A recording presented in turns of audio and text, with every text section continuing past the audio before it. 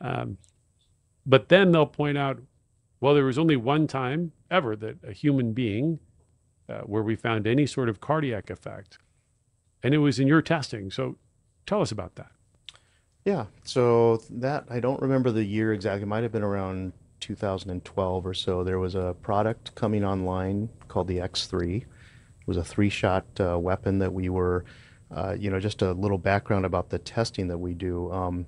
The testing that I've been involved in has gotten to the point, even back then, where it's sort of a four-pronged, phase-gated process where any new weapons need to go through this process and pass each of those on a go, no go basis before they will be allowed to be released in public.